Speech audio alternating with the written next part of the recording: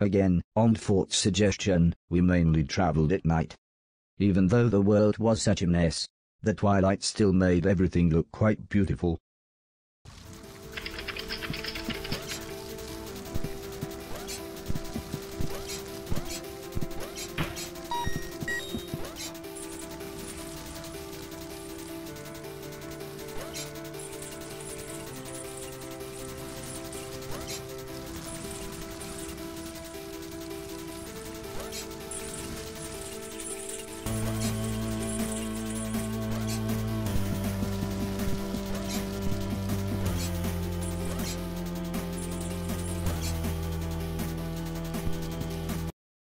We took refuge in another bombed-out building, with Fort deciding when it was time to move again.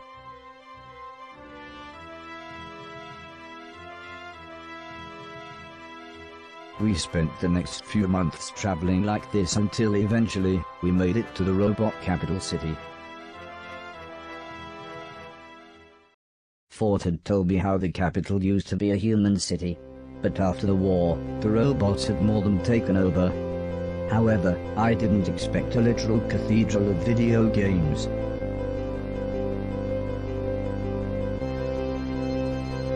I joined the queue and signed up for the tournament as soon as I could. "I'll be over there, buddy. Good luck," said Fort as he found a seat with some huge agricultural robots and attempted to blend in. Before the competition began, the host spoke of many rules, laws and grand philosophies, comparing life to various video games. It sort of reminded me of Alice's church, but with none of the warmth or compassion. But still everyone clapped. There were to be 3 rounds to the competition, with a choice of 2 games per round. The player with the highest score would win, and advance to the next round. I won the coin toss, so it was my decision which game we played.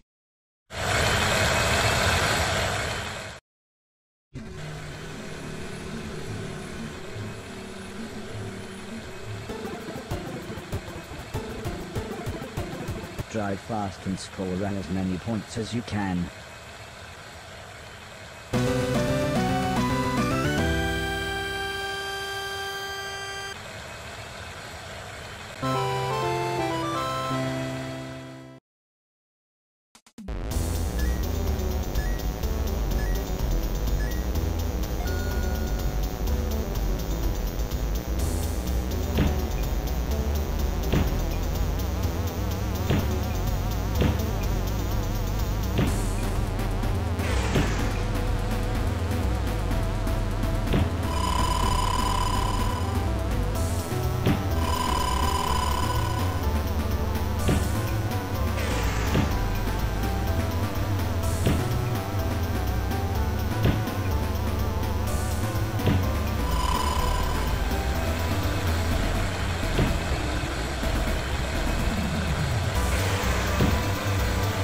Checkpoint.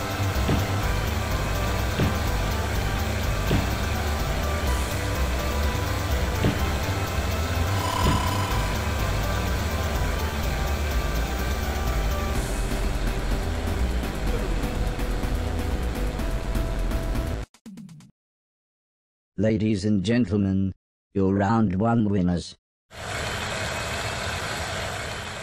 "Well done," said Fort. "I knew you could do it, buddy." Round 1 was in the bag, but now it was time to meet my opponents for round 2.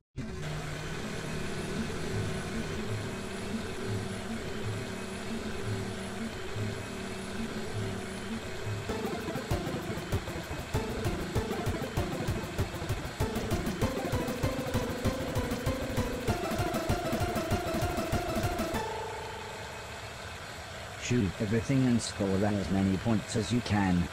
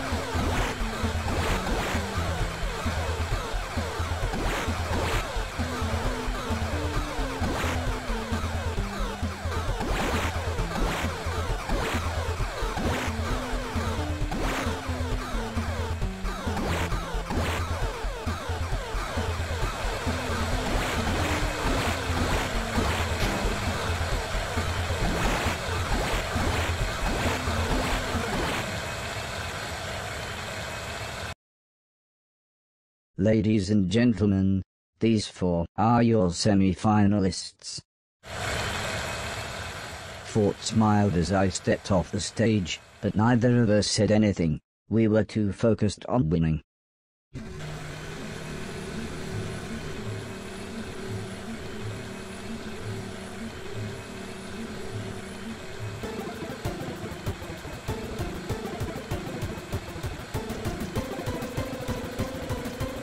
Shoot everything and score as many points as you can.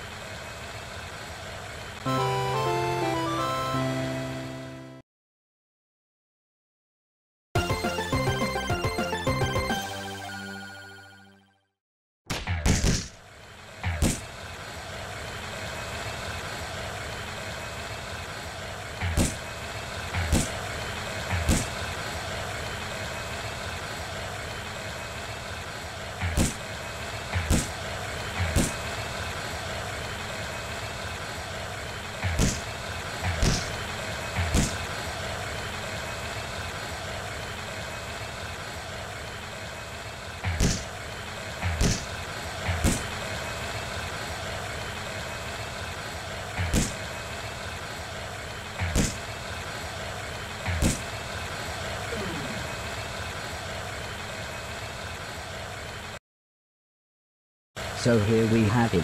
These 2 are our ultimate competitors. They will now fight it out in the final round.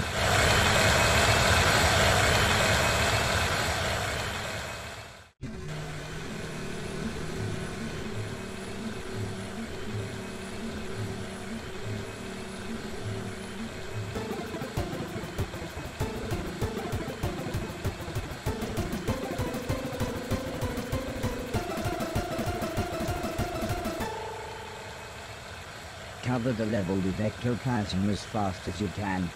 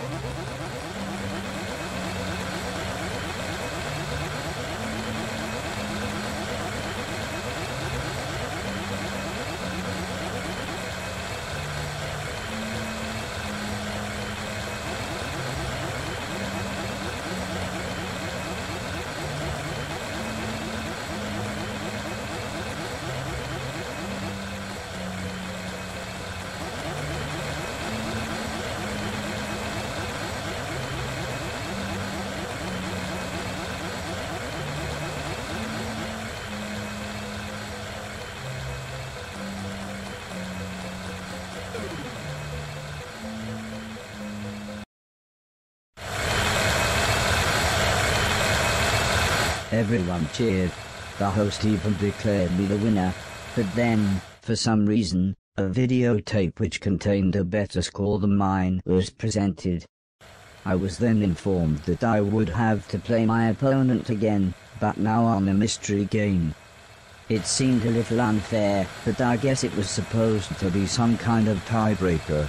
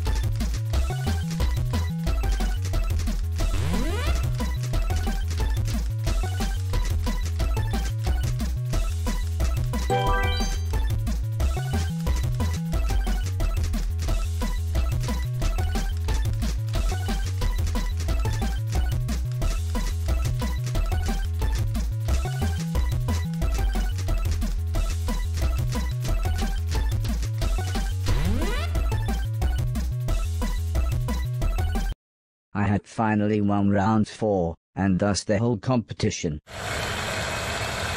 However, unknown to me but seemingly well known to everyone else, there was more to come.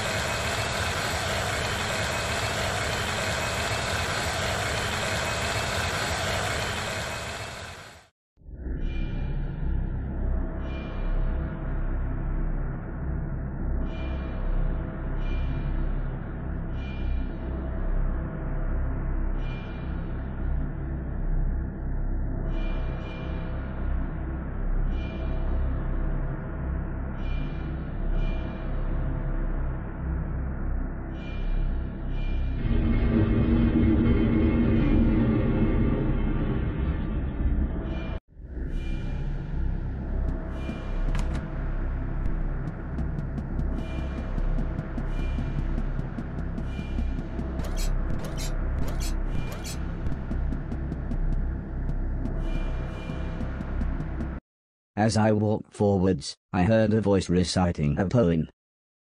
To see a world in a grain of sand, and a heaven in a wild flower, hold infinity in the palm of your hand, and eternity in an hour. Show me your mark, demanded the yellow machine. I would have done as he said, but I had no idea what he meant. The machine sighed. Your serial number. Who are you, robot? To me, the number had always looked unimpressive, but it clearly meant something to this machine. For several minutes he called me things like, the firstborn, the chosen light, the cleanser of the world, and of course, literally, the one.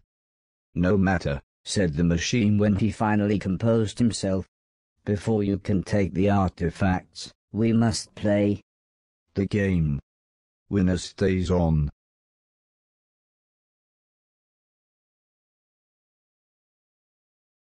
You of all people should know.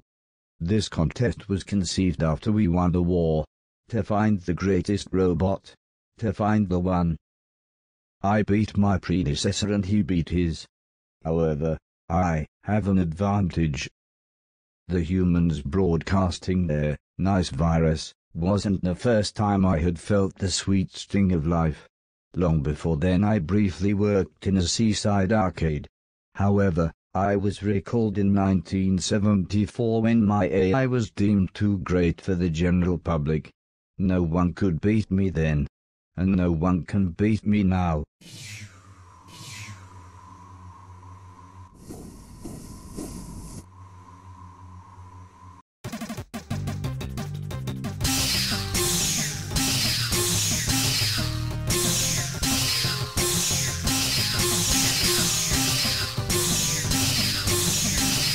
Can't you even return the ball?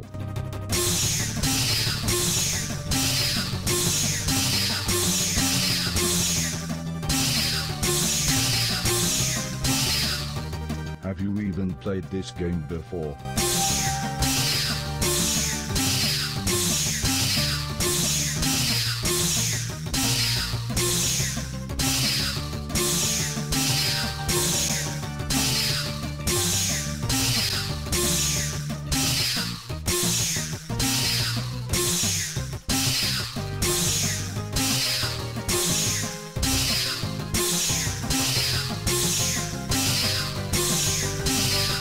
Pathetic.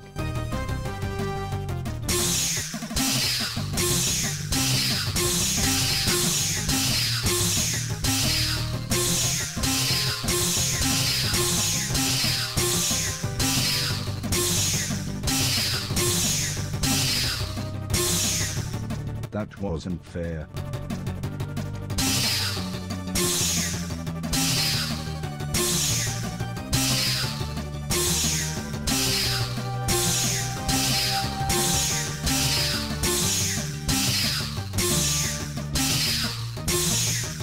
That was just luck.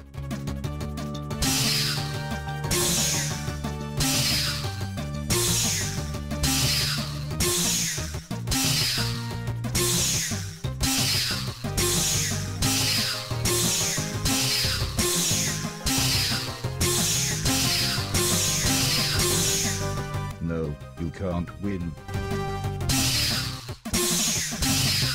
I play the toaster better than you.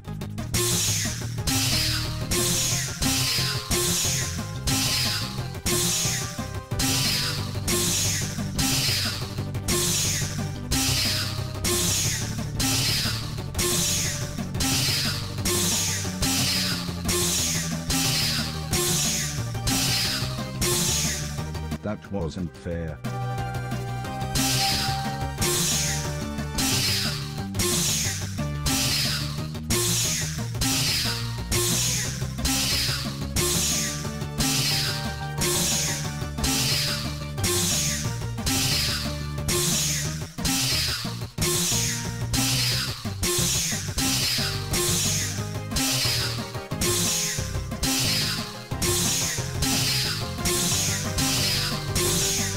That wasn't fair. Sometimes my conquered opponent has to be coaxed into submission, said the machine. Some by force, some by bribery, some just need a few simple words. But I understand my fate. There will come soft rains and the smell of the ground, and swallows circling with their shimmering sound, and frogs in the pools singing at night, and wild plum trees in tremulous white. Robins will wear their feathery fire. Why haven't you done it? The button is right there. My soul is yours to take. But killing him was the last thing I wanted to do. So I asked him why should I? Because, he replied, this is the way things are, this is the way things have always been. So everyone wants to win this game, so they can sit in a dark cave waiting to play the game again. Things will have to change.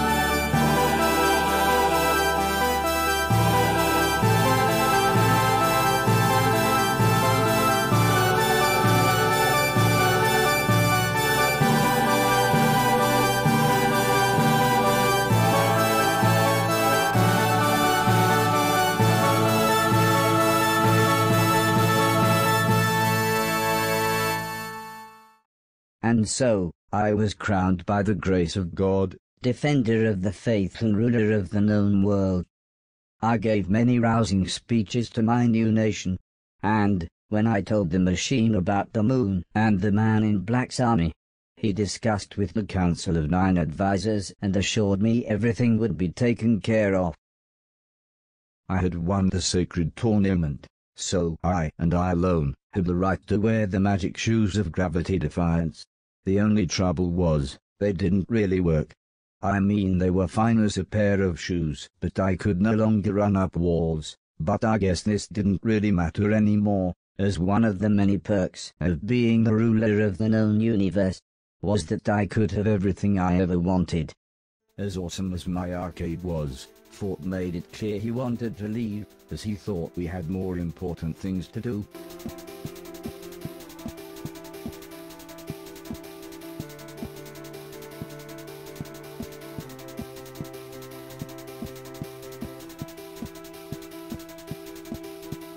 Come and see me when you're ready to leave. Fort was worried I was being sucked in by it all. I am not, I replied, I'm ruler of the world. Fort sighed. That's exactly what I mean. I've barely seen you in weeks. We were going to take Barry and Alice to the park, but all you do is play video games. You don't even care that there's a rocket coming from the moon. I've been busy, I explained, and the advisors said they'd take care of the moon. We beat the humans before. We're in a good position to enter into peace talks. Fort turned to leave the room. Buddy, you're as delusional as they are. Is this really everything you've ever wanted?